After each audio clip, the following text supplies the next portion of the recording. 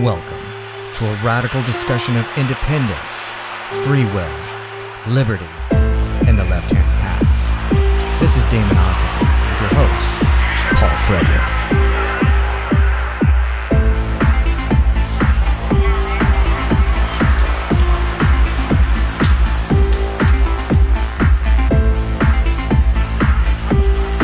Hey everybody, welcome back to Demonosophy.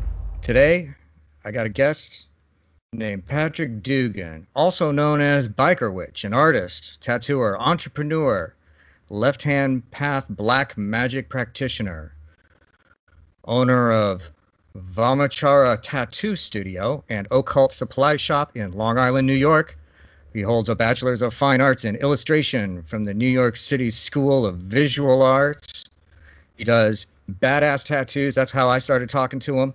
And he also has a really cool vlog going on YouTube where he talks about all kinds of really great philosophy and occult and things that that are near and dear to my heart. So, hey, Patrick, welcome to the show. How's it going, Paul? Thanks for having me. Good. It's good to see you, man. So, how did you find the left-hand path? Honestly, I think... So when I was growing up, I think my grandmother largely raised me, and she did some stuff that was kind of she was actually born and raised in Poland, from what I understand, and she did some stuff that was kind of folk magic-ish and maybe kind of bordered on Enochian sort of stuff. She was very obsessed with doing spells and stuff for different archangels and that sort of stuff. And I think when I was young, I thought my grandma was just kind of quirky. Her best friend used to come over and read tarot cards for like my whole family and stuff. So I was exposed to that sort of thing like really early on. But I think as I got older, I found most people's kind of spiritual lives to be pretty lackluster. You know, everybody seemed to just by default be like, oh, yeah, I'm Christian because, you know, that's kind of the societal norm. But I always thought that your spiritual path should be something a little bit more integral and something that's a little bit more fulfilling. And it just didn't seem like that was the way that people experience their spiritual lives. And then I grew up in my teen years in the hardcore kind of punk scene and stuff. And I got exposed to a lot of like Hare Krishnas and was into bands like 108 and the Cro-Mags and that sort of stuff. So I remember kind of looking into Hinduism and that sort of stuff. And I think the mythology really spoke to me a lot. But, you know, Prabhupada and like, you know, the ISKCON temple and that sort of stuff seemed a little too... I couldn't put my finger on it at the time, but I think it was the kind of right-hand path approach to Hinduism that didn't really speak to me. And I, through that, though, found Zen Buddhism, which actually spoke to me a lot more. I think it just seemed a little more natural to me. So I did that for a few years, kind of did Zen meditation until I was actually in college. And I continued kind of reading up on Hindu mythology. And then I was in an Irish literature course, and the professor was talking about William Butler Yeats, and she mentioned Theosophy and Blavatsky and stuff. And because I mean, me being of Irish descent, I heard her talking about like, oh yeah, Theosophy. It was like a mixture of Irish paganism, Buddhism, Hinduism, and it was this whole like Irish revival thing mixed with like ceremonial magic and whatnot. And up until that point, I mean, other than I think maybe in high school I had read LaVey, and that was basically the only Western occult thing I had been exposed to. And I liked it, but I didn't really go any deeper than that. So once I heard that, I immediately perked up. I was probably sleeping in class up until this point. I was like, wait, go back to that. And I was like, what can you tell me more about that? And the professor was basically like, I don't really know anything about that sort of stuff. I'm like an Irish literature professor. I don't know much about this occult stuff. But I wrote down the names and I ran to the library and got, you know, books by Blavatsky and stuff, which obviously led me to Crowley. I started researching like the Obad and Druidry and all sort of stuff. It was really new to me, and I was just like excited to find things that were Western that kind of hit on a lot of the things I thought were only Eastern up until that point. And pretty quickly, I kind of got into the Norse mythology sort of stuff, started kind of talking with people online that were maybe more in the Asatru realms, that sort of stuff. And we're talking probably about 2010, somewhere in that area. And I also got involved with a lot of like kind of mostly atheistic, because again, I didn't know that there was other things out there, satanic forums and whatnot, and started reading up in that realm until I found the things that were more of a theistic and occult bent. But yeah, so I kind of got involved with both of those things. And at first it seemed like very diametrically opposed until, of course, I found Edward Thorson's Stephen Flowers and kind of realized there was a connection there. Mm-hmm. And I wasn't just completely, barking up two separate trees. But yeah, I think that was kind of where I continued to kind of go down both those paths until finding a lot of common ground between these things over the years. Yeah, you mentioned Flowers. So, were you thinking Lords of the Left-Hand Path? Yeah, that was probably the first one. But again, I was into the Nordic stuff, so I remember reading a lot of his, like I believe Futhark was probably one of the first ones I read. Yeah. And then I got what was his book on the Rune Guild? It's the one with like the rituals about burying the sword and whatnot and those sorts of things. Yeah. 9 Doors of Midgard. 9 Doors of Midgard. Yeah. That one was slipping my tongue, but yeah, I read that one. I got his book on like kind of the Icelandic magic book and all those sorts of things, and I pretty quickly got really into collecting whatever the hell I could get my hands on from him. Yeah. No, I'm with you on all that, and I think his Lords of the Left-Hand Path is just so. It's a seminal work as far as defining the left-hand path, right? I mean, a lot of people use this term left-hand path, and they just use it as synonymous with, occultism and, dark aesthetic type stuff. But he really goes in and he really specifically defines, there's these specific values associated with it, individuality, initiation, all of that kind of stuff. And the way he goes, and I mean, like all the things that you were just talking about, Theosophy, Buddhism, LaVeyan Satanism. Why is it that I can find something significant in all of these things? And it's because there's that kernel in all of them. There's that kernel that is, the core of the left-hand path, or this idea of the black flame, is like almost at the start with every system, because it's kind of at the start, it's at the basis of why a human being starts saying, who am I? What is the meaning of my existence on this planet? What can I do? What am I supposed to do? And all these sorts of things. So it's very interesting because, like you're saying, you could find this kernel of that left-hand path in just about all of these paths, but you could also find the direction where things go in the obvious, much broader right-hand path in each one of these sorts of things as well. Yeah. So there's that, which I guess goes back to that Setian idea that basically, like, it doesn't matter what paradigm you find yourself in, sort of like you're gonna gravitate towards that adversarial current no matter what culture, what religion you're coming up in. There's that seed that basically exists, that poisonous, chaotic element that's always going to exist at the underbelly of every system that comes up. Yeah, no, that's a great observation. And you mentioned like and from a Setian perspective, so that Setian, like the pattern of Set, cutting himself in the womb, that's like kind of the essence of like the left-hand path to assert one's individuality, to assert one's uniqueness, as a unique and isolated being. That's sort of the left-hand path thing. Within all of these, and I think, to me, a lot of the major religions, and I think this is a theme in Lords of the Left-Hand Path, is that, well, what happens is then after, this, teacher, disseminates his teaching or whatever, and some people get into it. Well, eventually, what happens is other people get involved and say, hey, we can use this system to control people, and then it turns into a religion. Right. That's what takes it from being like a left-hand path spiritual movement into being like an organized religion. And that's the difference. It's not so much the ideas. And there's something liberating about that. Once you realize that, well, that means then, well, we can go in and talk about the significance of, like, teachings of say Jesus or something. And that doesn't mean that, and that's like really a separate thing from the church and like what the church is like trying to do, right? It's like the teaching is something that's different than what the organizations end up doing with it. You know what I mean? Especially the kind of Gnostic Gospels that were left out, but I mean, even in the mainstream Bible, the canonized sort of version, if you just take the things that Jesus is apparently saying, I think there's a much more broad way to interpret what's being said rather than the kind of conclusions that the church comes to for you. They come to their own conclusions. And I think for me, even reading like just about any mythology, I always feel like the adversarial characters are always begging you to come to your own conclusions. And, the institutions are telling you to kind of like block those things out and not use your intuition and reason.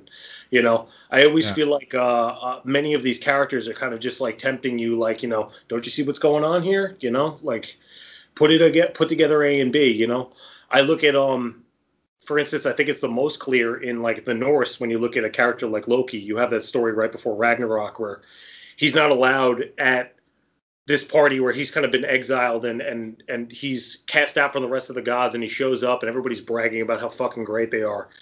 And he comes into the room storming in and basically upsets everybody by pointing out, like, here's where you're flawed and you're not living up to your potential. Here's where you're flawed and you're not about what you say you're about. And he's constantly begging you to come to your own conclusions. You even look at like the instance where Loki cuts off Sif, Thor's wife's hair. And Thor's basically like, oh my God, she's so disgusting. I can't even look at her, And you're like, dude, it's your wife's hair, man. Big fucking deal, Like, is that really the God you want to worship? This guy that won't even look at his wife because she lost her hair. And, I think that's exactly the point, is basically like these adversarial characters put, even the book of Job, they put the infallible creator God, the demiurge character, in this situation where you get to see their true character. And they're begging you, like, dude, see this guy for what he is. Is he really worthy of worship? Right. And yet still the institutions say, well, ignore that. Like, I know this doesn't seem, but God works in mysterious ways. So you just lay down and take it. Right. Yeah, no, absolutely. I mean, it's the quintessential left-hand path act is that you must interpret, you must make your own meaning and make your own, interpretation of whatever it is that we're talking about, rather than accept a prefabricated interpretation. That's how how the church presents everything. This is what this story means. This is what that story means. And there's only, these are that's the official interpretation, and nope, that's it, So yeah, no, you're right on the money there. I've always found it telling and interesting that the whole reason we have like a lot of these Norse stories goes back to Snorre, who was a Christian monk. And he believed that these stories needed to be written down because he thought that the Christians of his day were losing the ability to read their own mythology poetically, which he thought was not an issue for the pagan peoples that came before. So he thought that this multi-layered sort of reading of the mythology or the religion was essential. And it seems like he wrote them down, and now basically a bunch of Asatruers get to have their lore preserved on some level. But I don't think Christians are any better, which was his intention, at reading their own lore. No, I think you're right. So let me ask you this: How did you get into tattooing then? So we're talking about your how you got into magic in the left-hand path. Where did the tattooing piece come in on all of this? Honestly, man, I think like a lot of people, I was a pretty depressed teenager. And most of the people in my family growing up most of the women in my family woke up and went to work in kitchens and that sort of stuff and busted their asses. And most of the men in my family like drove 18-wheelers or tow trucks or something like that. And they were all pretty miserable people.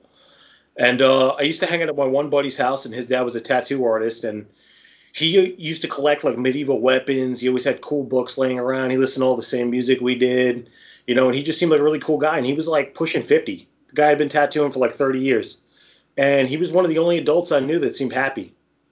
So I was like, you know what, man, I want to be a tattooer. Like, fuck it, man. And, I think when I was like 16 years old, I was really debating on whether or not I really even wanted to do this whole like living thing, I was like, man, if that's going to be my life, I just want to check out.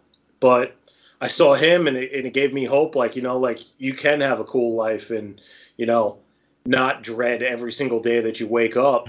So I was like, screw it, I'm gonna go for being an artist. And I think a lot of people early on treated me like I was dumb and I couldn't do it. But I was like, well, I don't really see a point in living if I can't do something that I want to do. So I kind of just decided that I was gonna basically do this or die in the process of trying to do it, and kind of made a bit of a pact with myself that if it didn't work out and I dug myself in too deep, I always had an exit. Wow. Yeah, no, that's awesome. And it's definitely worth it because your work is like really, really fucking incredible. I'm just blown away with it. I follow you on Instagram and you gotta, I gotta come out there and get some ink from you sometime when they decide it. Uh-huh. I'm going to be in Texas, actually, I think in April, I believe, for a week or two. Okay. Well, let's get together. For Yeah, sure. that would be cool. I've never actually been to Texas, but I have a friend who's he does some programming for me for like personal training wise and stuff. He's out in Texas. I don't know if you know Astrid Chaos. I don't think so. She's kind of chaos magic sort of leaning person. She lives in the kind of Austin area. I'll probably go and visit her. Okay. She's done some stuff with like Orly Stewart and that sort of thing. Okay. Yes. Yeah, I've heard of that. Heard that name. So are you going to be in Austin? I'm in Houston. Yeah, I think me and two of my friends are actually getting an RV. My one friend, she's a professional dominatrix. Okay. So she's going to be on the road taking some clients, and I'll be taking some tattoo clients. So it should be a good time. We're getting an RV together. So. Oh, well, this is exciting. This is an event. It's like you're going on tour. Yeah, it should be pretty cool. Dominatrix. That's awesome. The tattooer. Yeah, that's awesome. It's a tattoo tour. Well, keep us informed on that, and yeah, definitely we'll support that and love to see you here. I was going to say, part of your story, a lot of things you mentioned in your story, I resonate with. Like you mentioned, like, starting out in the hardcore scene. So I grew up in Lincoln, Nebraska, like a cold place in the middle of nowhere. And I was really into it. There was a really intense punk rock scene there, though, in the 80s. And so I was into the punk rock and the hardcore scene, like, all these bands like COC, tour, came through there for Animosity, DRI came through there, like dealing with it, period. And like all these, like, hardcore bands, Agent Orange. Not freezing up a little bit there again. It's like, oh, you good? How about now? Good now? Okay. Yep. Anyhow, I saw all these like hardcore bands, and I was a teenager. I was an angsty teenager, and I'd read Anton LaVey, and it kind of faded in and out of it. But I was also kind of flirting with this. I think there's sort of a postmodernist vibe in all of that. That whole scene, you know what I mean? Sort of a, anarchy kind of, nihilism, right? There's kind of a nihilism that creeps through all of that. And I, was struggling with that a lot. And eventually I met another guy, a friend there, who was also in the scene. His name was Rob Frericks. And he was like, oh, I've read that Satanic Bible too. And we started talking about it. And practicing things more, and it acted to lead like somewhere else, and it kind of eventually led both of us out of that scene into different lives. And he ended up becoming a tattoo artist and opened a really awesome tattoo shop in Lincoln. And he's dead now. This is all a long time ago. This happened a long time ago. But yeah, a lot of the things that you mentioned in your story, I could relate to that. I can relate to tattoo shops and going to hardcore shows and talking about black magic with people, Yeah, man, it's really cool. And I think it's kind of interesting though, because I think I was always like the metalhead in the hardcore scene, and it was cool because getting into this stuff too, it kind of allowed me to open up to getting more into like black metal and the death metal scene and that sort of stuff, which I was much more interested in, to be honest with you.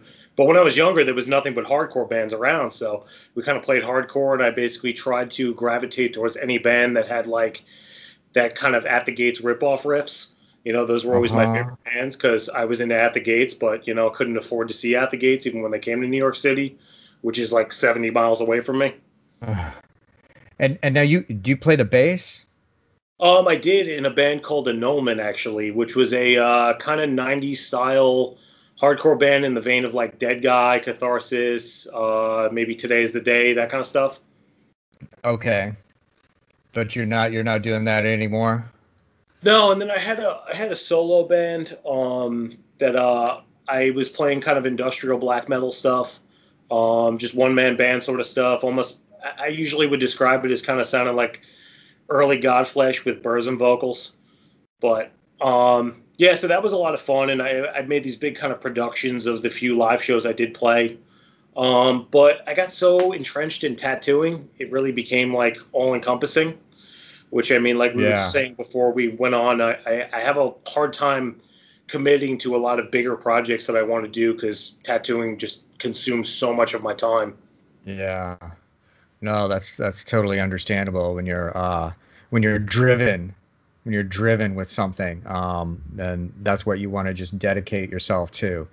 So let me ask you about tattooing. Do you consider the act of tattooing, giving it or receiving tattoos, do you consider it a spiritual or initiatory kind of process? I always say I find tattooing to be a ritual in which we externalize our internality.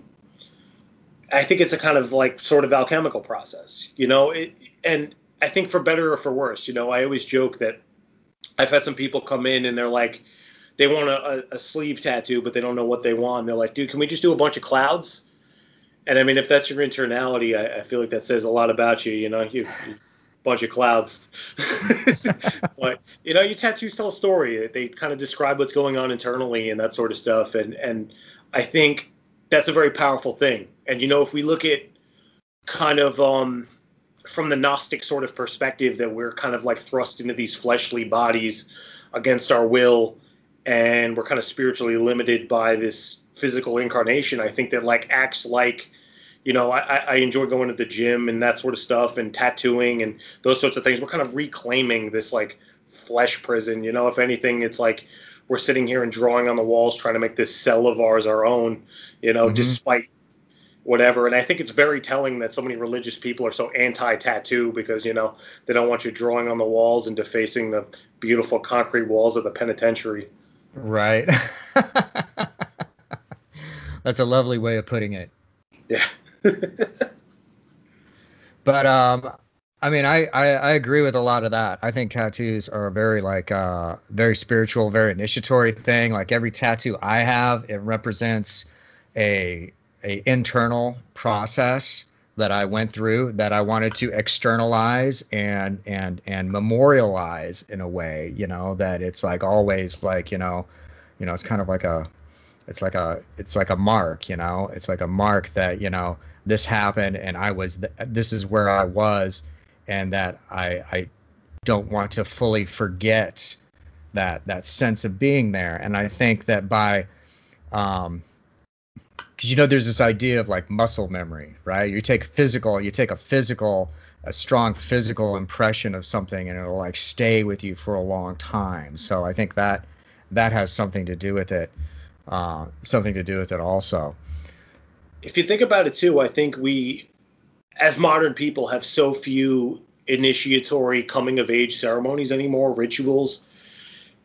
Tattooing might be one of those last kind of things that we have, you know, like I think even the anxiety, the pain, the like, you have to be 18 to get one, like that whole thing, like it's a kind of coming of age ritual that I think a lot of people get to go through that I think is really special, you know, Hmm. and we don't have much of that left. Do I think it's as grand as going into the woods and spearing your first antelope or whatever? No, not really, but it's something, you know, it's something that we Yeah. have. It's a kind of coming of age ritual. You earned it.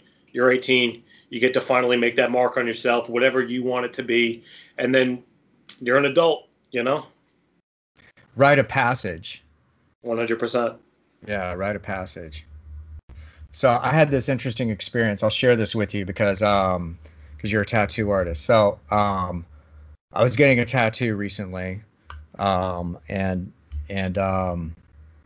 And it was like on my forearm here, right? It's like this of like, you know, set on a sunbark there. Oh, right on. But while it was like going on, it's like I had never been tattooed on that part of my arm before. And so while he was doing it, I was like, I decided I was going to kind of try and do a self-remembering sort of technique that I sometimes practice of like trying to come to like a physical sensation, right? I'm kind of trying to focus on the physical sensation of my feet on the floor, you know, and let that grow into a full, you know, physical sensation of being. And so while he's doing that, I'm doing that. I close my eyes, and he's doing the work, and I started to feel myself getting lightheaded, you know, which I've had a few tattoos before. I've never gotten lightheaded before, and I started to get lightheaded from it, and I almost started like kind of like to hyperventilate a little bit, you know. My breathing started getting weird, and so then I said, "What? Maybe I should open my eyes." So I opened my eyes, and I looked right down at it, and I could see right where right where the needle was going onto my skin, right? And I could see the lines like coming out on it, and it was like my perspective on it was like it's like I could see every little granule detail. It's like a huge microscope or something. Like I see every detail, and it was just like this like glowing blue line just like falling like onto my arm as it went through it. It was just a bizarre experience.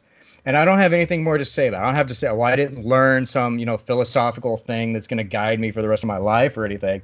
It was just that moment was so unique that I will never forget about it. And every time I look down on it, I have it. Some part of me physically is still like kind of aware of that. Does that make sense? Have you ever experienced anything like that? Sometimes those little sensory things that you get in altered states are just like, you know, maybe they don't make total comprehensive sense, but sometimes those are the things that really stick with you. You know, I remember plenty of times sitting there doing like a strange new breathing ritual or something you're trying out, and just puts you in a very strange headspace, and you kind of sit there and experience it for a little while, and you're like, damn, the whole world looks different, you know? Uh-huh. And those kind of things just stick with you. There's actually a Right. few places on the beach near me where I'll go down there, and it always just puts me right back in that headspace, because I remember Yeah. sitting there and playing around doing like, you know, exhaled like different chants and stuff with like empty breaths and whatnot, and like getting into a very strange, almost paranoid headspace. Yeah, sacred space. That's like and that's another like left-hand path thing, man, is creating sacred space, establishing sacred space, you know? It's like every time you do a ritual, right? You're like taking this one little, you know, whatever corner of your room with these one little, you know, implements, and you're hypnotizing yourself that whenever these components are here in this the same combination, I'm going to move into this altered state of consciousness by establishing this sacred space. Yeah, it was really interesting, actually. Kind of some open-minded friends of mine. I was out in California with my Dom friend, who I was going to be doing the RV trip with, and she's an occultist as well, although she's more from the Druidic tradition. But we were going to do this kind of Samhain, kind of impromptu ritual one night. We were out in Idlewild, California, up on a mountain up there, and we were kind of looking for the right spot. We were kind of driving around for like probably an hour or so, just kind of looking for the perfect spot to kind of do an offering to the land spirits and whatnot. And it was kind of interesting because we're in a car full of people who are open-minded but not necessarily occultists. And we kind of said, screw it, we're just going to pull over on the side of the road. We pulled over right on the side of the road. Where we were on the shoulder of the road. There's cars coming by every once in a while, and like the two of us kind of spread out a circle right there on the shoulder of the road on top of the mountain, literally like concrete down there. We put a bottle of whiskey in the center, and we're sitting there doing our chanting and stuff and everything else. And the other people with us are kind of like, really, right here? And we're like, yep, absolutely. Next thing you know, we're doing these like grunts and chants and like, you know, getting real feral with it and biting into apples and spitting them at each other and shit. And there were cars whizzing by, and we're like, sacred space is fucking right here, man. Right. No, that's awesome. That's the way to do it, man. You establish it. You decide where the sacred space is, you know? 100%. Yeah. So let's talk about runes then. What is your interest in the runes? Why do you think the runes are significant?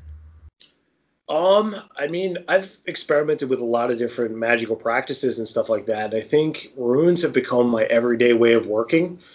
I think they work really, really great. I mean, I'll pull out tarot cards once in a while, but that's more of a thing I do for other people.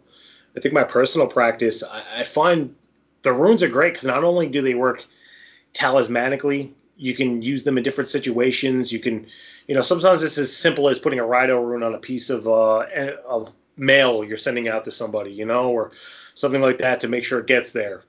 But I find that you could sit and meditate on these runes, and they continue over the years of working them to reveal more aspects of them.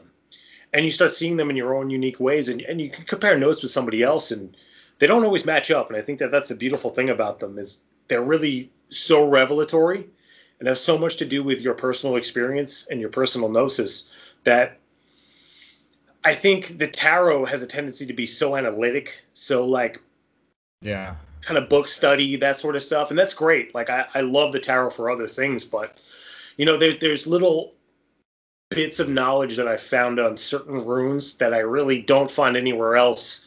And I love having like my own unique sort of way of working with a specific rune, and then when you get to be with somebody else who also studies runes and you guys can compare notes, that's always like great fun.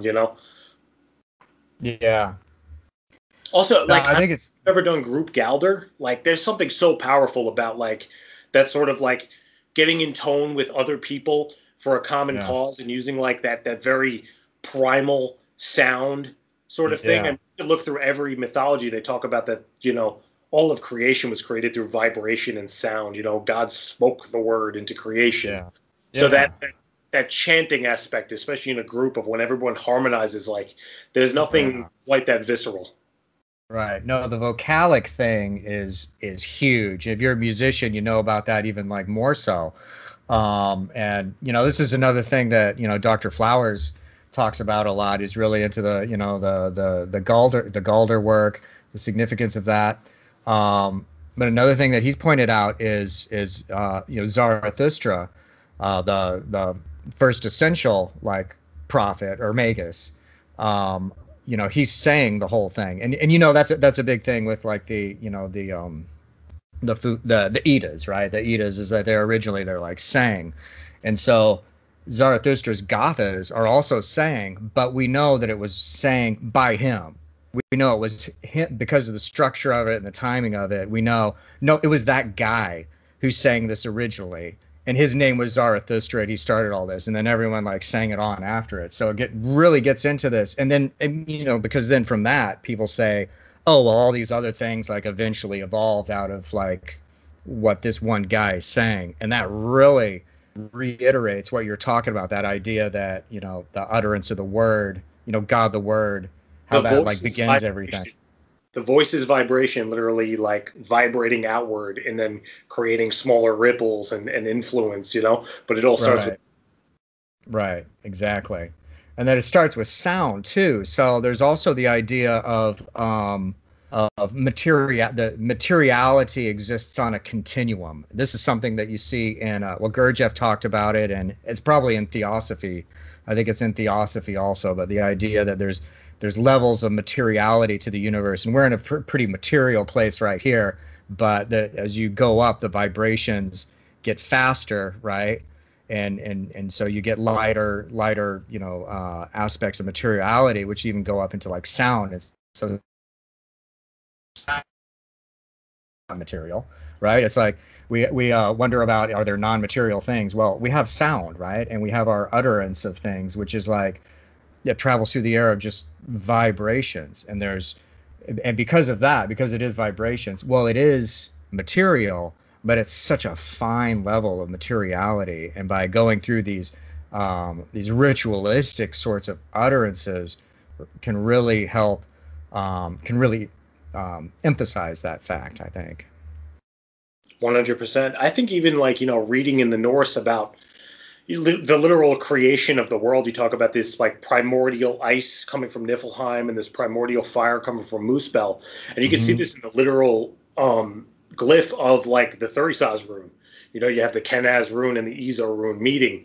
And Hmm. like then when you study scientifically, like the laws of thermodynamics, and you look at like that, literally these particles are sped up as they're heated, you know, and then looking at the way that sound waves happen, you're like, dude, this is wild that people were talking about this way back then, and then you're getting these things confirmed or like advocated through science, and you know, not even getting into the even weirder aspects of quantum physics and whatnot, where it gets really fucking strange. But like even that like basic sort of science that you get taught in elementary school has a very weird sort of implications when you apply them to ancient mythology and stuff. It's very interesting. I think people have a tendency to see older traditions and older peoples as like stupid compared to like the way that we are now. You know, even like when people talk about the fact that the ancient pagan peoples never wrote things down, they're like, oh, what a bunch of fucking retards. They couldn't fucking write. But they saw no purpose in writing something down. I think you look at Christianity today, I think a lot of their problems is that they wrote everything down 2,000 years ago, set supposedly in stone. The Old Testament, even older than that. It's not able to evolve with time. Paganism wasn't written down because the second you wrote it down, the book was completely, it was out of date, you know, because it was evolving with the people. This is not like primitive shit. This is understanding that human nature is evolutionary and we're supposed to keep moving forward. Yeah. You know, Dr. Flowers he always talks about, I can't remember what book this is in. It's one of the old Icelandic sagas, where the hero in it boasts that that he's illiterate. He boasts that he doesn't know how to read, and that makes him superior. So because he can recite all of the Galders and everything just from memory. And that used to be more common in the old world. Like back in the day, there was people that memorized like the entire Bible, you know, and that was like a virtuous kind of thing. And the other thing is there's mistrust in writing things down, because when things are written down, when history is written down, it can be changed. And we should know, living here today, we should know that better than anyone. We don't know anything about our history. And it's only when we find these primal things like this, like runes or unalterable, you know, Galders and stuff like that, you know, that, you know, it hasn't been changed since then, that you get this sense of the ancient. But when you're reading things, it's like you come to a point in life and you realize everything is suspect that's like been written down, you know. So that's another interesting thing. And so Flowers also talks about how like the Galders and the Gathas and stuff, how like you can't change it since it's like it's sung in a certain rhythm and stuff like that. You can't just switch out a word with like another word like that easily, right? So it's actually maintains consistency over thousands and thousands of years better than something like the Bible has, which we know the Bible has just been so reinterpreted and rewritten and retranslated so many times that no one can even say for sure what the original intent of it was. I mean, it was always telling for me when I first learned that, like, the most sort of authentic work of the quote-unquote Bible, which isn't even a canonized work, is probably the Book of Thomas. It seems to be the oldest, and it's still dated at like 200 years past when Jesus supposedly lived, the rest of them being like 350, 450 years after. That's insane to me. And the other ones seem to be canonized, or are canonized rather, while that earlier one isn't. But if you read the contents of that book, it makes a lot more sense as to why that one's not canonized and the other ones are. Because, you know, a lot of the stuff in that book seems a lot more antithetical to what the church would want to kind of control people. Even though the Book of Thomas, for instance, within like the Christian sort of non-canon, is arguably the most authentic of all the works, at least to my understanding, and predates all the rest of them, and they could trace back the origins of it. I think the much later works that end up being canonized, when you actually read what's in those books, it makes a lot more sense, because it's a lot easier to control people with Matthew, Mark, Luke, and John than I think it is with Thomas or Mary Magdalene or the Book of Judas, which I find very interesting. Yeah. No, definitely. It's very, very true. So I wanted to ask you, I saw a thing on on one of your videos where you're talking about sleep paralysis. Okay. What are your thoughts on sleep paralysis? This is an interest of mine as well. Okay. When I was a kid, actually, I used to have a lot of instances of very interesting sleep paralysis and strange sleep instances. Very, very early on. And the interesting thing was maybe about when I was about 13, 14, they stopped completely. I didn't have a single one from about 13 to maybe 19. And then all of a sudden, it kind of morphed into I started having waking hallucinations. I believe they're called psychopompic hallucinations, where it was kind of like waking up on drugs. But I would see a lot of entities, weird things would happen, that sort of stuff. And I've had only a few actual like classic sleep paralysis episodes in my adult years, but it kind of morphed into a lot of those sort of waking hallucinations. And they're very interesting because like, whereas in classical sleep paralysis, the way most people have it, you're kind of frozen and you can't interact. You can't, you're kind of just experiencing whatever this is and you're kind of stuck. The interesting thing was, as I started having these waking hallucinations, I would wake up, I would be seeing some kind of odd thing happening, and I could full-blown talk about what was happening to my girlfriend who was sleeping next to me. She would wake up and she'd be like, "Are you having another one of those?" And I'd be like, "Yeah." Like, just as an example, usually the ones I would use is I used to live in a basement apartment, and there was this kind of small basement window that was long, rectangular up near the top, and there was a street light outside. So it would shine in on the back wall of my room. And I woke up one night and I heard a dog barking. Like, and I didn't have a dog. The neighbor upstairs had like a very small little toy dog. But this sounded like a big like Rottweiler or something like in the room. So I'm looking around all confused, like, what the fuck, a dog? And I see the shadow of a dog on the wall coming through that window as if it was standing right outside the window, barking at something. So I look over in the corner of the room to see what it's barking at. And in the corner of the room, there is a floating severed crocodile head spinning like it's on a record turntable and like levitating in the middle of the air. Nice. So there's a shadow dog barking at this levitating crocodile head and it's just spinning. And my girlfriend woke up next to me and she's like, "What's going on?" And I'm like, "There's a crocodile head over there." and the ground in my room all looks like it's made of water. Like it's like giving little waves and stuff. And after 3 or 4 minutes, it would just kind of like disappear and go away. But I would have experiences like this all the time. Like I remember waking up one time to a group of Roman soldiers basically walking through my room and looking through my sock drawers, like trying to find something. I've woken up to severed cat heads rolling past my bed, arms reaching through the wall and like just grabbing at things, that sort of stuff. And I actually saw a woman that my apprentice used to work for. She's a local psychic. And I went and saw her and asked her opinions about it. And she was like, Pat, I think what's happening to you is, she's like, I think through your kind of independent occult works and whatnot, working with different things, you built up kind of a lot of like offense and not a lot of defense. So when you're sleeping at night, basically, she's like, you're putting out like a lot of energy and you're attracting like psychic parasites of sorts that feed on fear energy.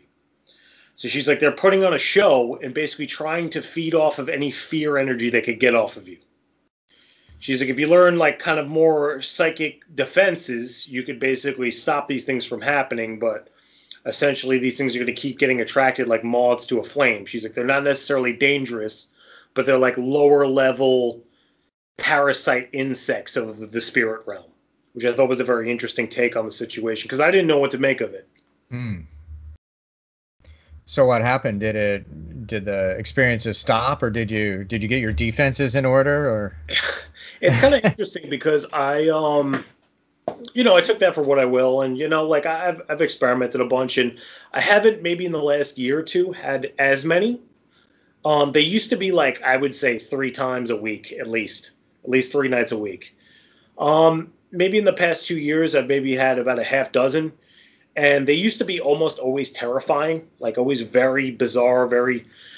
the few I've had in the past maybe 2 years, I've been more comical, which has been interesting. I've never had that before. Like, I woke up maybe six months ago, and it was kind of like just as the sun was coming up. and there was some frost on my window, and there was a full-blown hockey game with commentary playing on my window. Like, and he shoots the ball left, and he casts the puck right, he shoots and he misses, and he goal, save, and like it was just full-blown fucking hockey game playing on my kitchen window. But yeah, I mean, classic sleep paralysis, though. I mean, I saw a lot of the classics, the Hat Man, like just different shadow figures moving around. I remember actually one of my earliest experiences that I think pushed me towards my dislike for the Christian God at a very young age was I remember sleeping in my bedroom, and my bedroom was in a converted garage. And it used to get very cold in the winter, so I used to occasionally, my mom is like literally this 4'10" lady, and she had this like Cali king-size waterbed. So I would go in there and sleep at the foot of her bed sometimes because it was warm in there, unlike my bedroom. And I'm probably about 7 or 8 years old. And I remember waking up in the middle of the night frozen, and I saw this black figure that looked like a silhouette of my mother walking around the room. And there was a orb floating around the figure and then moving around the room, and it would go around the coffee table, and it was this sparkling, like, glistening orb. Soon enough, the orb kind of like stopped orbiting around the figure, and the figure went by the foot of the bed and was kind of standing right over me, pitch black, and just staring down at me. And I was trying to move, and I was frozen. I'm like trying to do anything I can to wake my mom. And I remember staring at this thing, laying there for what felt like an eternity, until the sun kind of started peeking through the blinds, and it just disappeared. Yep. And I woke up, and I told my mom about how terrified I was, and she said, "Oh my God, Patrick, it was an angel. God sent you an angel." And I remember thinking to myself, if that's a fucking angel and God sent it to me, then fuck God and fuck his angels. Like,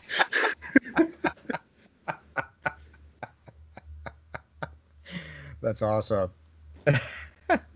Yeah. That's awesome. So I'll say, like, my sleep paralysis experiences, before I was like 13 or 14, right? Is like when I was younger. One time I saw an orb. I saw a black orb, right? I saw that. And then another time, like I was laying on my side, right? I was sleeping on my side, and there's like a door behind me into the bed. And I heard like footsteps like coming into the room. And at that time, my mom used to come down and like wake me up in the morning a lot. So I thought, oh, it's like my mom coming to wake me up. And I heard the footsteps. They get to the side of the bed. And then it like, and then I hear them like walking kind of around the bed. And then I start to realize that it's not morning. It's still like it's still like in the middle of the night, right? And I don't know who's walking around there. And suddenly I had, paralysis. I couldn't like look, right? So I just like laid there cowering, right?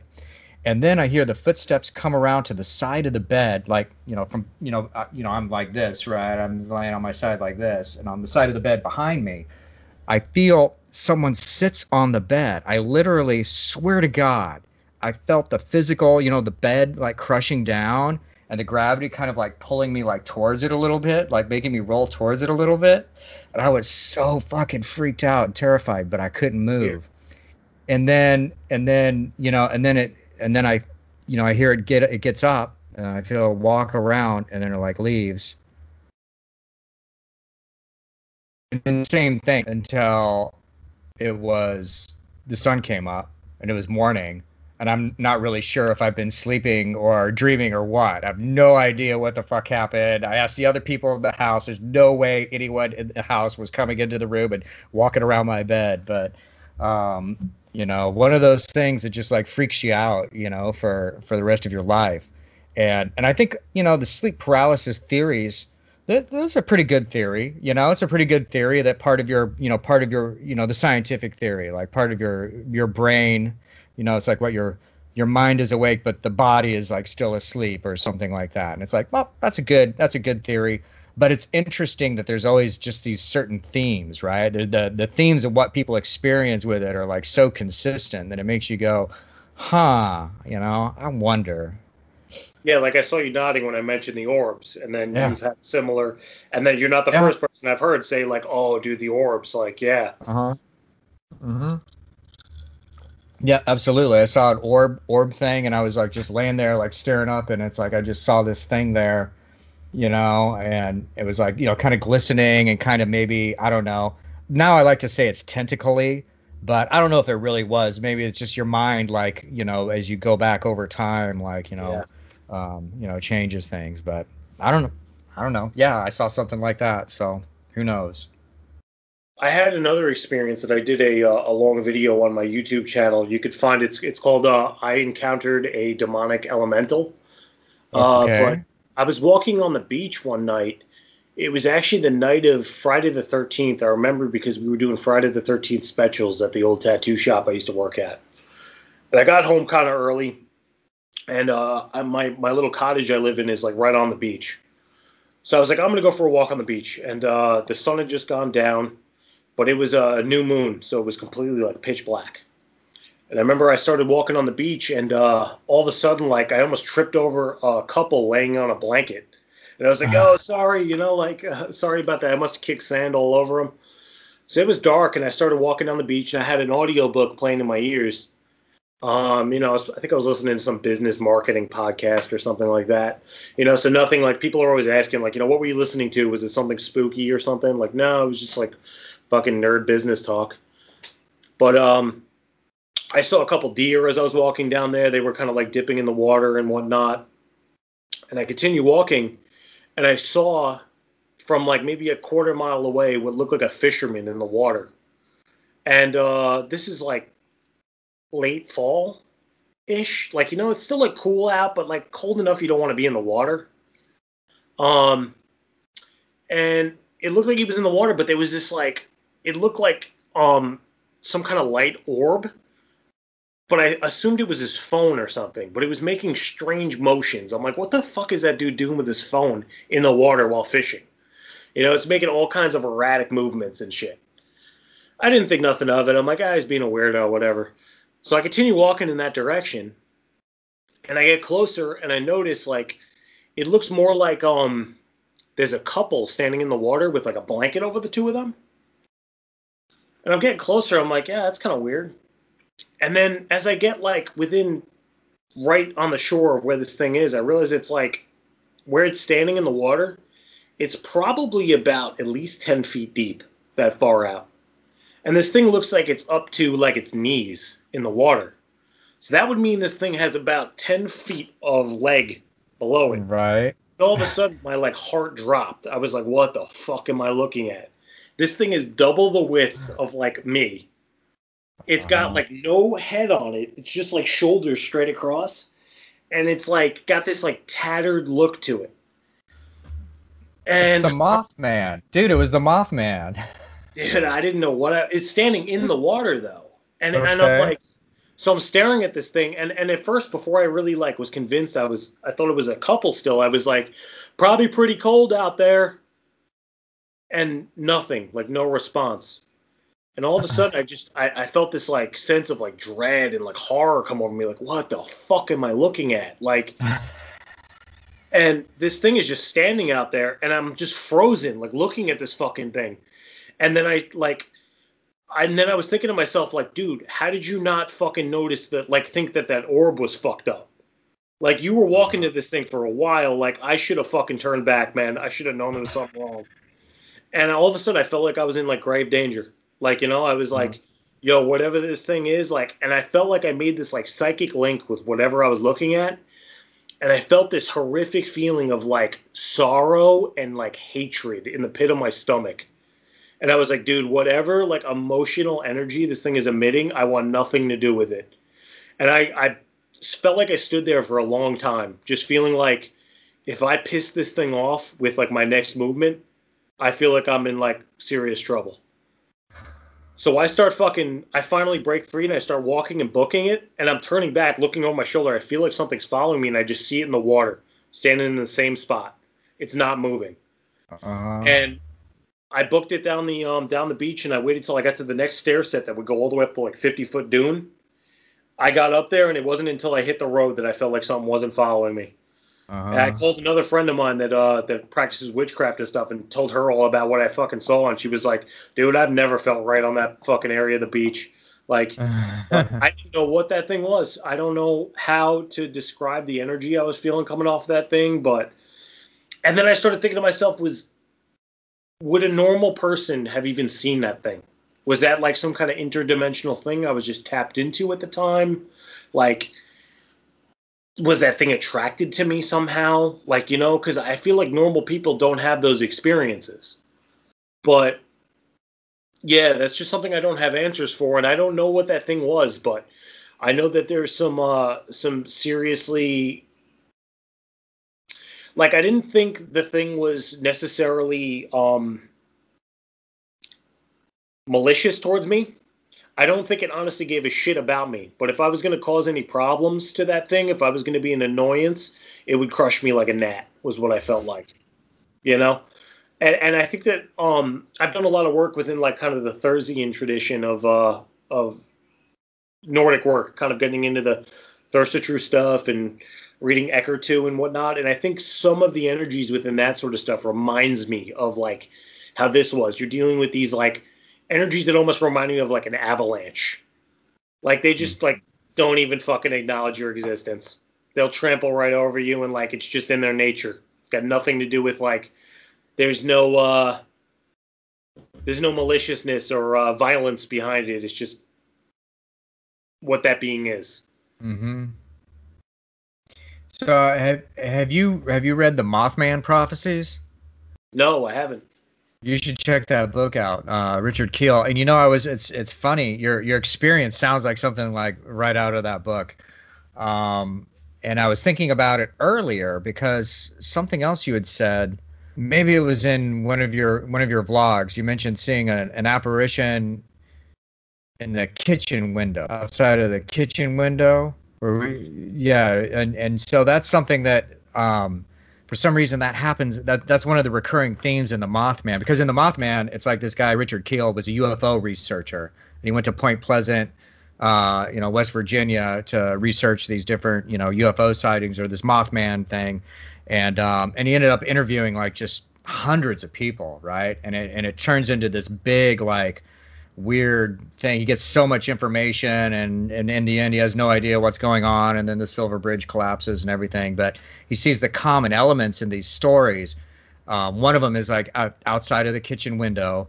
One of them is like the form of a being like you described, like wide like that, like no head, right? But like maybe wings or something like that. Sometimes there's like red orbs like eyes or something in it, Sometimes it's flying, sometimes it's just standing there like staring, sometimes it's sitting outside the kitchen window staring in at people.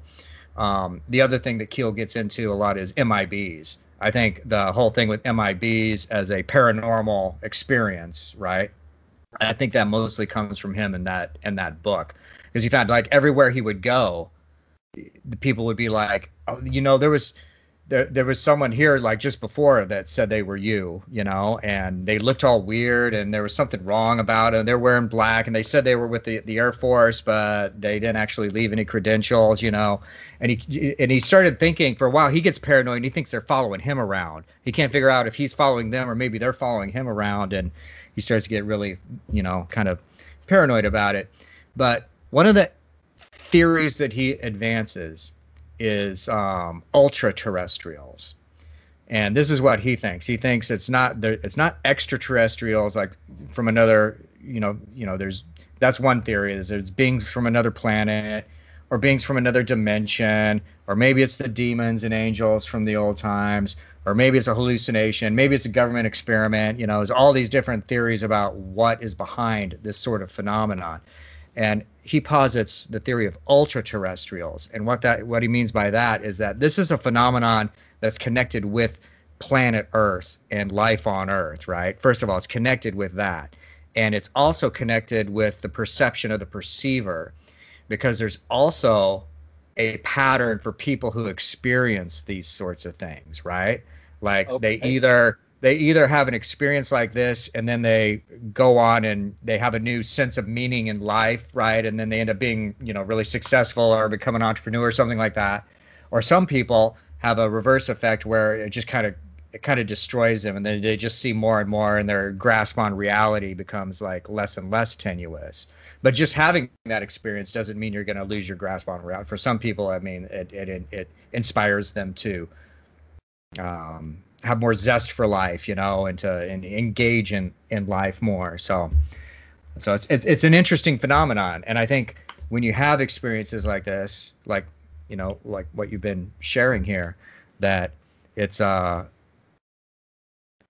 special thing. Yeah. Yeah, I've honestly, like, especially the more esoteric side of left-hand path occultism, we get into goetic magic and that sort of stuff. I find that a lot of it is that very sink or swim sort of approach. I think a lot of people end up going kind of mad getting into that kind of territory, but I think that, again, there's that potential for growth and like overcoming that. I think, like you said, like people end up being very successful and getting all these things. But I think you invite that kind of chaotic element into your life, and either you're going to assimilate it or it'll destroy you. And it's really interesting to keep playing with that. I mean, honestly, it's something that I find all the time whenever I'm thinking about doing a ritual working or something like that, because I find sometimes there's always that wonder, will I invite something in that'll finally fucking just throw me into the loony bin, something I can't properly digest, Right. There's a part of yourself that kind of wants that to happen, right? There's a part of yourself that really kind of wants to be really blown away, right? And then something like that happens and you're blown away. You're like, oh fuck, and it's freaky. But I mean, consider that pretty much all the great, magi and prophets were people who had crazy experiences like this, right? And they, they use those experiences then as a springboard to go talk about, the possibility of a higher reality, the possibility of, human evolution and things like this. So there's definitely a possibility for taking these experiences and doing something awesome with it. And I guess, again, it comes back to, do they control you, or are you taking the experience and integrating it? And are you, rising to the role of, the master, I guess. Yeah, and it's actually interesting, man, because I think, my grandmother, like I said, was kind of interested in a lot of occult things in her own way. My mother actually had a lot of like strange experiences, exactly like what I'm talking about. But the more I look into my family line, I find that a lot of people throughout my family history, especially on my mother's side, have had these sorts of experiences. But I think a lot of people in my family have also had issues with, drugs, substances, that kind of stuff. And I think for me, they weren't able to handle it as much in a lot of cases because they sort of took that way out. And for me, especially like I said, coming through the hardcore scene and stuff like that, I think, in a lot of ways, I abstained from a lot of like the drug use and all that sort of stuff that a lot of my friends even engaged in over the years. And I find myself more and more, like, I used to, drink occasionally and whatnot. And as I get a little older, I find myself not even engaging in that. And it's funny because I talk about some of these things and people assume that, like, dude, you must have been flying on fucking some kind of psychedelic. And it's, no, they're fucking totally, I worry what would happen if I really, and I've had experimentations with, like, psychedelic mushrooms. I did DMT one time, but I find 99% of the time I am much more closer to my old straight edge friends in the hardcore scene. And I think that keeps me grounded just enough to not go over that deep end and to be able to run a functional business, have several employees below me, and use it to a creative end and use these experiences, these kind of like extra visual, supernatural kind of leanings that I'm subject to ever since I was a little kid, and not have them fucking consume me, Right. Yeah. And it's interesting. So now I'm thinking about hardcore again, and it's interesting that this experience comes out of like hardcore, since there's like, I mean, you don't think of hardcore as being like mysticism, right? There's not a lot of mysticism and magic and in the hardcore scene. And I was thinking of like I think you mentioned the Cro-Mags, Yeah. right? So were they a straight edge? Are they a straight edge band? No, no. So the Cro-Mags were definitely not straight edge. Okay. But they were Harley and John, which Harley played bass and wrote all the music, and then John Joseph was the vocalist of kind of the classic era of the band. They both were big into the ISKCON Temple, Hare Krishna, that sort of stuff, and kind of like it was interesting. The three kind of big bands within the Hare Krishna sort of hardcore thing were like the Cro-Mags, 108, and Shelter. And I think those three kind of have very different reasons for why they kind of were gravitating towards Hare Krishna. The Cro-Mags had this very like street thing where like they came from like the kind of like drug dealing, violence, street, very gangster sort of thing. And I think Hare Krishna kind of gave them an outlet away from that and to ascend above that. So in that band, you had these guys that were very hardened street sort of dudes that came from that very Lower East Side, 80s New York kind of scene. Whereas Shelter was much more of like the hippy-dippy sort of like thing people expect from Hare Krishnas. You know, Ray Cappo being a little bit more of like a suburban dude from Connecticut. He was in Youth of Today and whatnot, left, and then kind of started up Shelter. They have more of a pop-punk sound to them, where like Cro-Mags toured with Motorhead and whatnot, and kind of had a little bit more of a crossover DRI-ish kind of sound to them, a little more hard. And then 108 was closer to like, I don't know, Converge or like Integrity or a band like that, much darker. And they came from the place that like their kind of spirituality was helping them with their own personal issues rooted in depression and kind of mental imbalance and those sorts of things. So it was dark and harsh, and that's why I think I gravitated more towards 108 and Cro-Mags.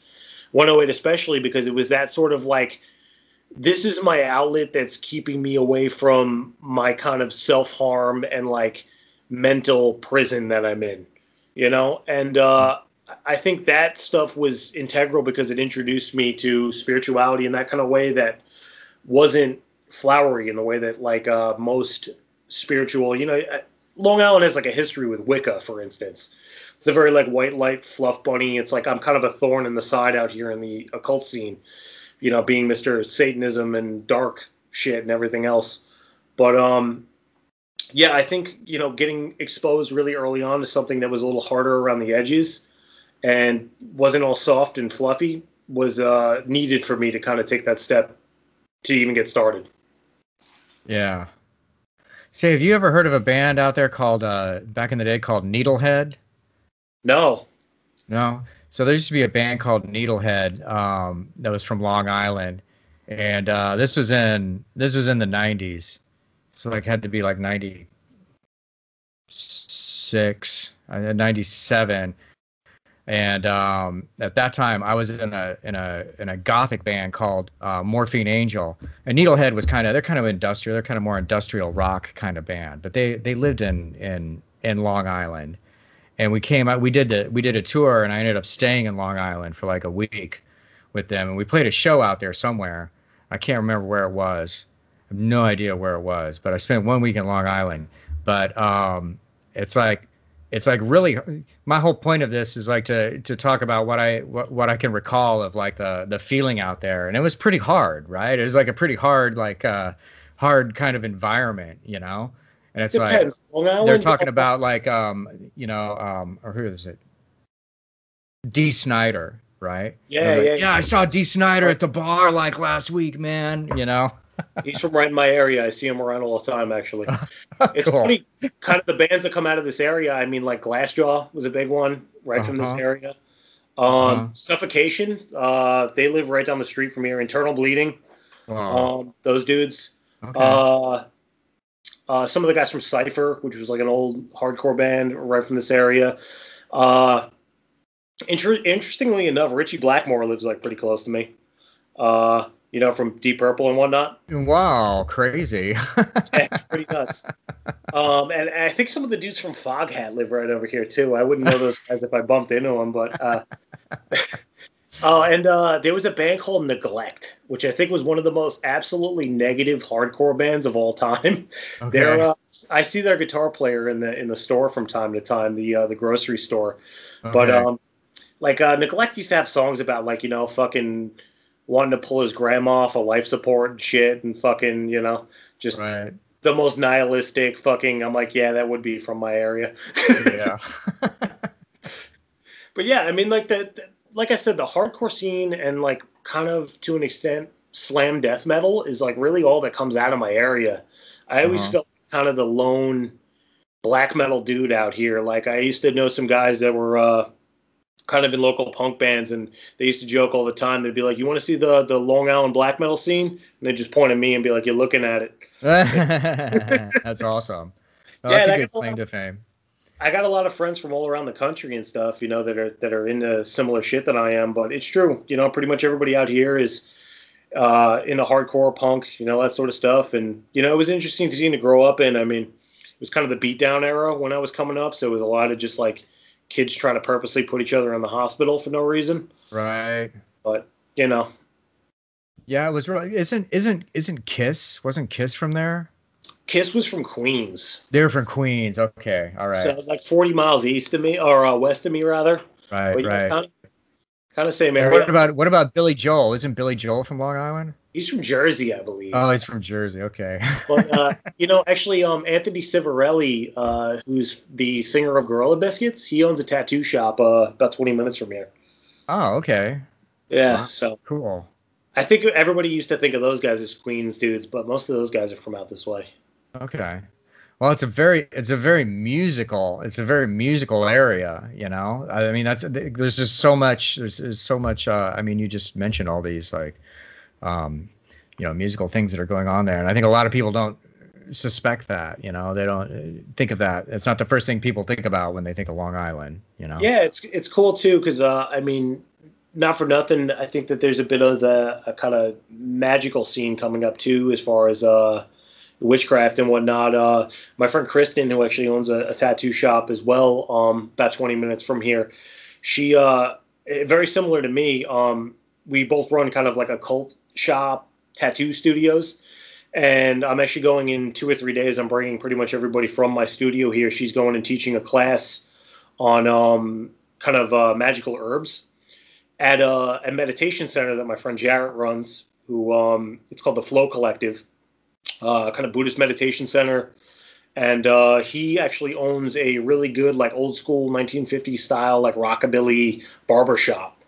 But he decided to open up this meditation center and like, doing cool like witchcraft classes out of there and stuff. It's again, like everybody thinks of New York City, but especially with like, all this Corona stuff going down, basically New York City is like completely done, shut down. So out by me, it seems like there's a lot more happening. I mean, the housing market's like nuts out here right now because everybody's trying to get the Yeah. hell out of New York City. Right. Yeah. So, yeah, I was going to ask about that. Like, what is your what is your due to the corona and the lockdown and everything? Is it do you have a I mean, what's the lockdown like in your area? Are bars open? Is there shows going on or There's not really any shows going on, but there's definitely I feel like people making music, putting stuff out, that sort of stuff. I think that's kind of the upside is seeing a lot of people getting in the studio and writing stuff. uh-huh. Um, but and then like I know a lot of friends of mine around this area that have been practicing together and starting up new projects. So as soon as shows are able to happen, I think a lot of people got some interesting projects going on. But I mean, bars are open till 10 p.m. right now. Um, Kind of a lot of the restaurants, you still got like reduced seating and whatnot and that sort of Yeah. stuff. But 10 p.m. curfew. Um, but I mean, New York City's a mess right now. But out here, we're a little bit more lax. I mean, everybody's still got to wear the masks inside and all that kind of stuff. But I mean, as a tattoo shop, we were only shut down for like all of April, all of May, which I mean, Uh-huh. I did some traveling during that time. Like, I have some friends down in Virginia that kind of have a bit of a motorcycle club. I don't know if you know Paul Wagner by any chance. Don't think so. He's a writer. He does a lot of stuff on. He was kind of a founder of the Wolves of Inland and Operation Werewolf and whatnot. Oh, okay. Yeah. I know who you're So talking about.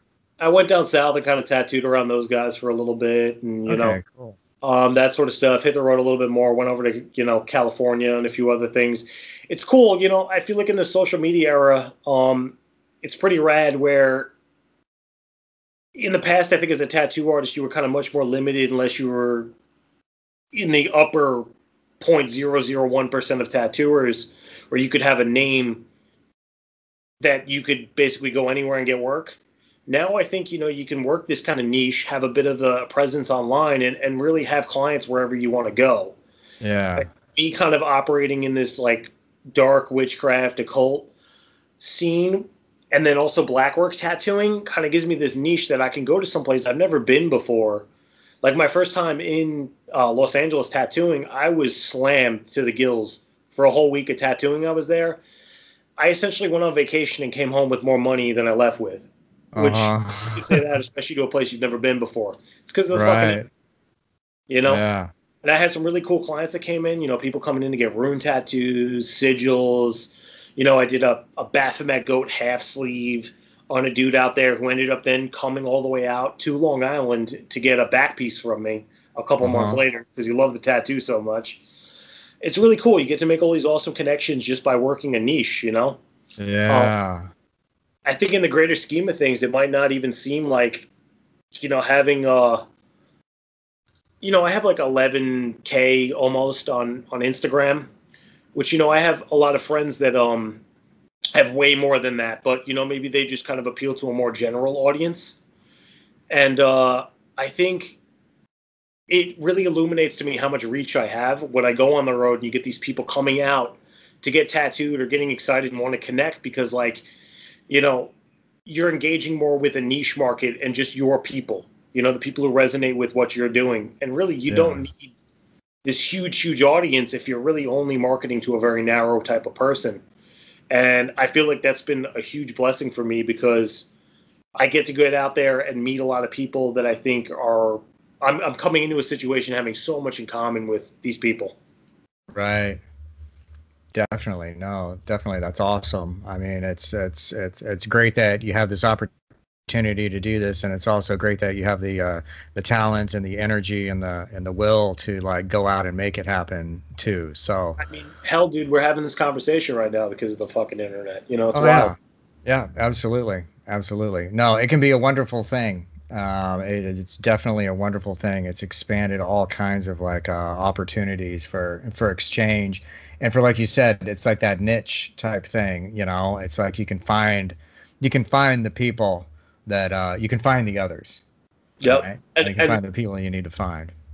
And I want to say, I don't know if you're experiencing the same, but I've been finding it's such an awesome thing that we've had that I feel like in such a short amount of time, people have kind of come to, in a lot of ways, take this for granted. I think especially like people who are younger than you and I mean, like, I'm only 30, but I'm finding people only a few years younger than me really take the internet for granted. Mm-hmm.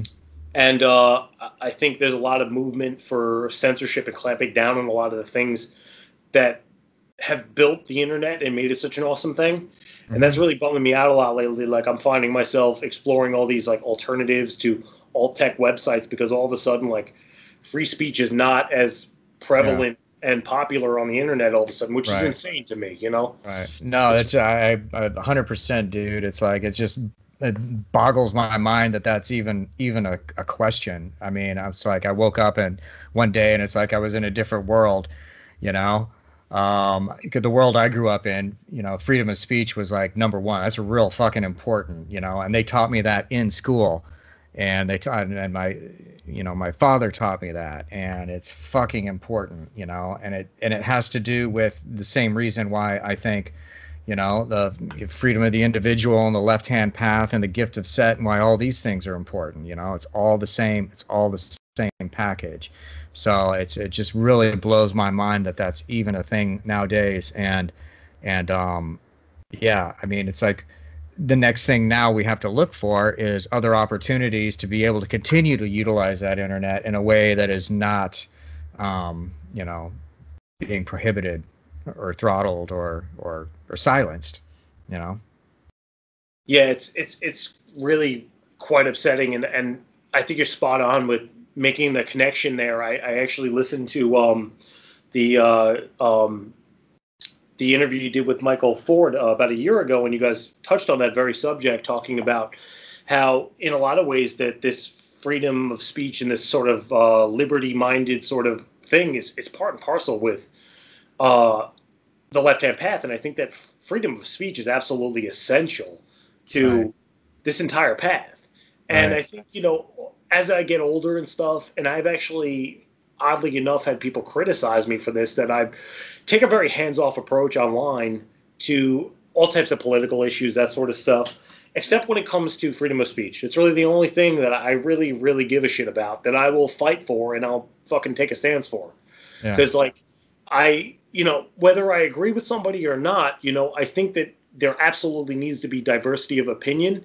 And I think my generation and the generation younger than it has lost also this ability to, again, entertain other ideas without adopting them, Like, I'll have people come into my tattoo shop and be like, why do you have this book? It'd be like, because it's a fucking book. It's an idea, I like reading conflicting ideas so I can sit and entertain them and see, is this person coming from somewhere that's, true?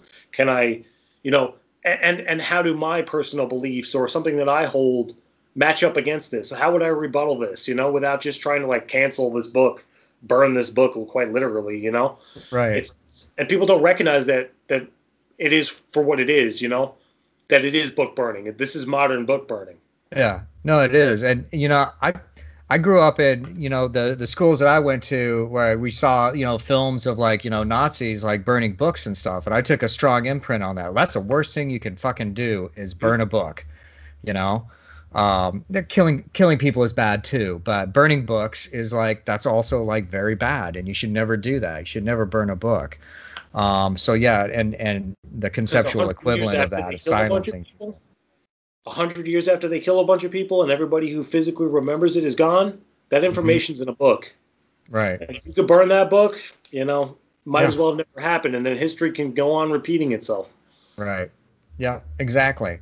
And, all the people all the things that we've been talking about, all the ideas and systems and philosophies, none of that would exist if they hadn't. These things only appeared in environments that had freedom of speech as a primary value, right?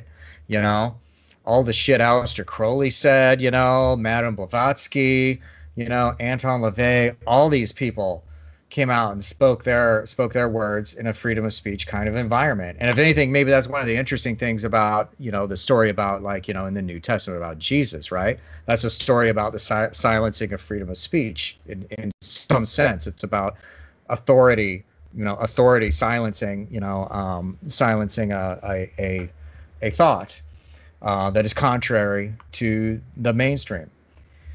Yeah, you've got to have thoughts that are contrary to the mainstream. I don't know if you're aware, it's one of my favorite paintings of the death of Socrates. You get to see this painting of Socrates eating the poison hemlock, and then you see over and then there's all these politicians around him and other people freaking out, and it's this big drama scene. All the way off to the left side of the painting, you see this other figure kind of sitting there very sad, crying into his hands, and that's Plato. Yeah. And I actually was talking about it recently, that if you read The Republic, he brings up all these different characters in The Republic who are all kind of arguing from these different political, philosophical standpoints. And he really fleshes out. This is Plato, obviously, after the death of Socrates, his mentor, silenced at the authorities, just like you're talking about, by the authorities, by poison hemlock for corrupting the youth. Right. And in The Republic, he's presenting these different characters that are having a philosophical discourse, and he's fleshing out each one of their arguments in a way that, you almost can't tell which one he's advocating for.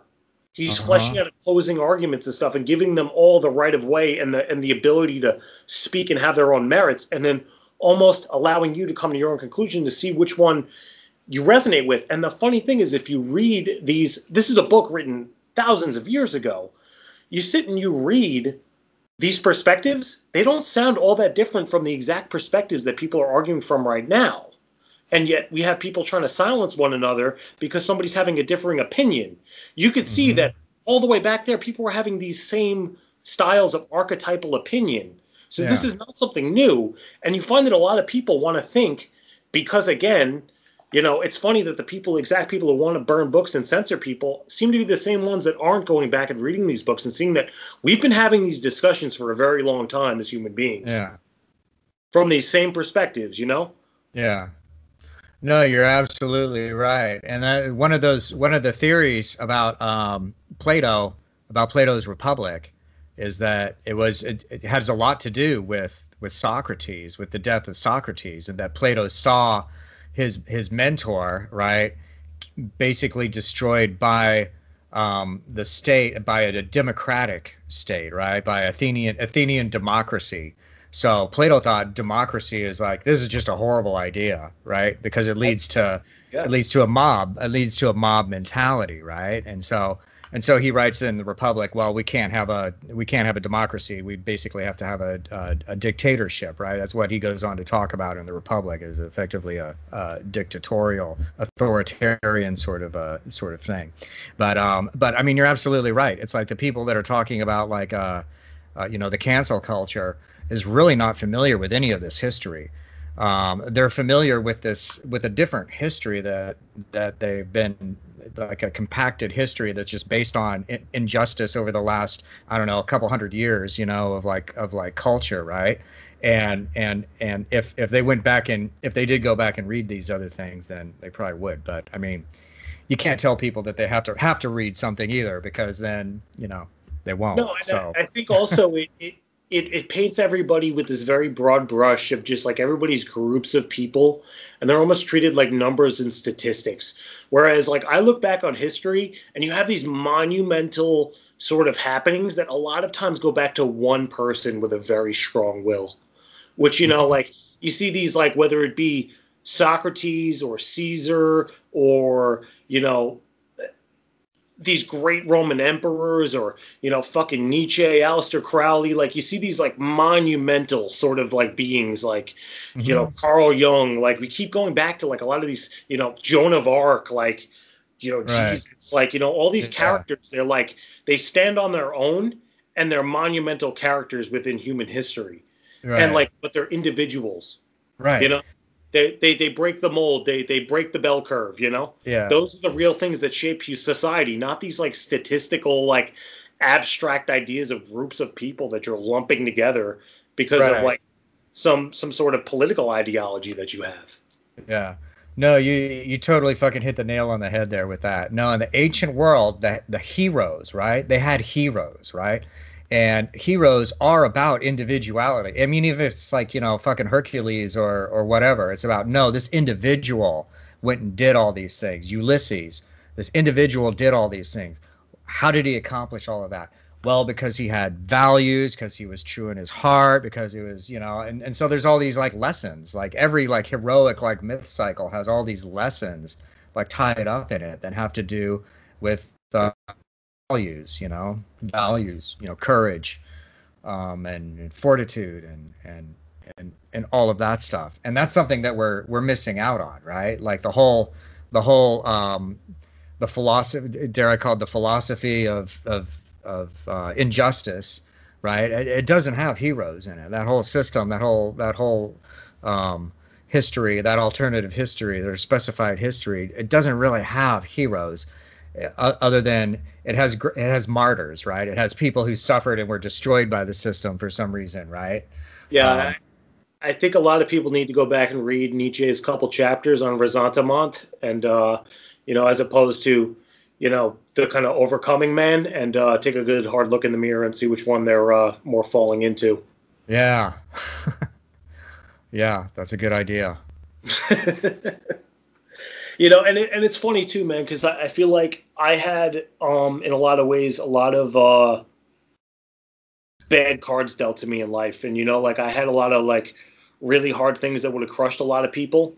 And I think, you know, me reading Nietzsche at that point in my life and those sorts of writers that are kind of like left-hand path adjacent really got me through those times when other people around me wanted to say like, no, dude, you fit very well into this little statistic, and you can't really like break free of like the cards that have been dealt to you. You know, you're basically a product of your environment, and there's no real way to change it. Right. No, I agree totally with that. I had a very, very similar experience. There's a certain point where I realized that I don't want to let these people like define me, the counselors and teachers and everything. They want to try and define everyone. That's what public school is all about. That they're trying to define what you're going to be as soon as possible, so they can get you going the right way and decide if you don't have the aptitude for this, so we're going to push you over like this direction, and that basically determines the whole course of the rest of your life. And it's like, I just did not want to be defined by that, so I sought other things, and I resonated with influences like Nietzsche and like Anton LaVey, which were self-empowering and which give you as an individual a pathway towards success, right? There's nothing in any of the social justice literature that gives the individual a pathway towards success by their own efforts, right? It's like, no, you can't be successful because the deck is stacked against you, so all you can do is go protest, and hope the system changes. And hope for an egalitarian utopia that'll never exist in this world. Right. Exactly. It's very interesting to me, because if I took that hook, line, and sinker way back years ago, I wouldn't even be here right now. Like I said, when I was 16 years old and I was feeling all depressed and down, everybody in my family line drove trucks or worked in the kitchen. I wouldn't be here tattooing right now. But you know what? Like, I was the first person in my family to graduate from college. I have the nicest fucking car anybody's ever in my family's ever driven. Somebody bought a new fucking pickup truck that was a big fucking deal, and here I am driving a 5 Series BMW in front of my tattoo shop I own. And you know what I'm saying? I look out at the world, and I see people kind of falling into this trap of believing that they're just victims. And it would be much easier for me to just keep my mouth shut and keep it to myself, just make my fucking money and be quiet. But it might seem strange why I sit here and talk about these kind of left-hand path philosophies and things and try and pass them on to other people, but it's because I see such a hole in the world where everybody wants to fall into this default and think that there's only one path, and it's essentially to defeat, And I want to feel like if there's anybody out there that'll even listen a little bit, and to get them through like a hard fucking period, get them started on the way, lend somebody a fucking book that maybe gives them a different idea of how things could go, and that they could cultivate self-power and create something rather than just living by that victim sort of mentality, then I'm happy to do it, and I'm happy to put my head on the societal chopping block, every day. Walking around with 666 tattooed on the side of my neck and a fucking bind root on my face. Happy to do it. You don't have to follow this, man. I'm sitting here driving around the same car that your fucking doctor and your lawyer's driving, and I got face tattoos and shit. You don't have to play by the rules. Hell yeah, man. You're living proof. Yeah, exactly. Awesome. Well, all right, man.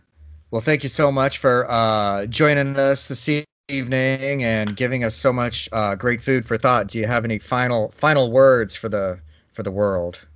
Not really, man. Thank you for having me so much, man. I really appreciated it, and I hope I get to come visit you, and maybe we could do some tattoo work when I'm out there in Texas. If anybody wants to check me out, look me up on Instagram, VVitch Tattooer, and you can find my link tree there, and basically find me everywhere else. I'm all over the whole fucking internet, so. Yeah, and we'll put your links in the show notes for this too, so people can check it out. I highly recommend everyone checking out your stuff, because it's really awesome. Thank you so much. All right. Well, take care, man, and keep the dark fires burning. All right. Peace. Be good.